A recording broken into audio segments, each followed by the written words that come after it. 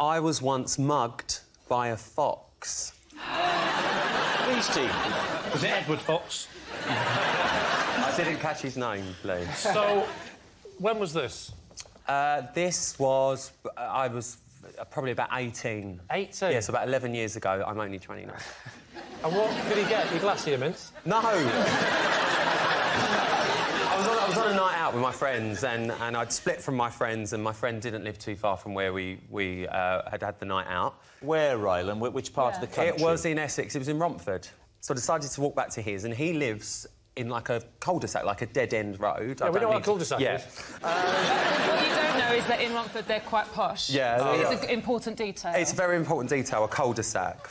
That's French. Yeah. No, it's only dead end, literally, not metaphorically. These people are going places. It depends what side of Romford. Right, yeah. So I'm walking down his road, and as I'm walking down this road, there's a wall, and there was a fox on the wall, and I was a little bit... On the wall? On the wall, just perched on the wall. What's he doing up there? Just looking at me.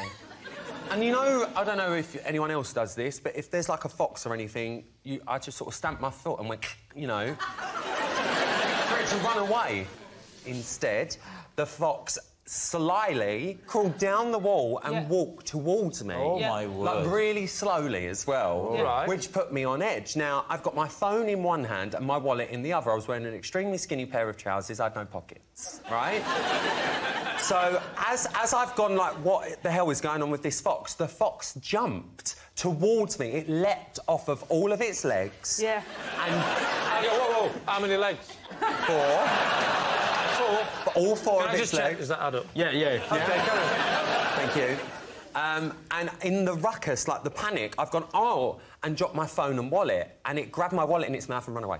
It ran away with the wallet? It ran away with my wallet in its mouth. When you rang your bank, were there any unauthorised uses of your credit card? Well, it's funny because I did have to ring the bank the following day and I said, my wallet's been stolen, I need to cancel my cards. A direct debit from a chicken coop.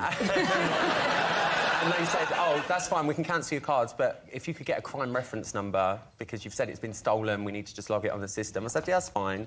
So I had to ring the police and describe the assailant. And how did you describe him? Ginger and fluffy. He didn't take the phone, did he? No, I kept the phone. Okay. I was very lucky. And did it come back? Did you... No. It never came back? Never found it again, so there's some fox out there having a right old jolly up. What do you think? Could it be true? Did you not make any attempt to chase him, or...? No, I was just in a panic, and I just wanted to get to the nearest point of safety. I think it's a lie. I think it's a lie. On the one hand, I don't think he's telling the truth. On the other hand, I've never got one of these right in my entire life. So, Wow. No. balancing... You didn't tell us that before we booked you. No. For what it's worth, I've never got anything right on the chase. Neither have I. You surprised me.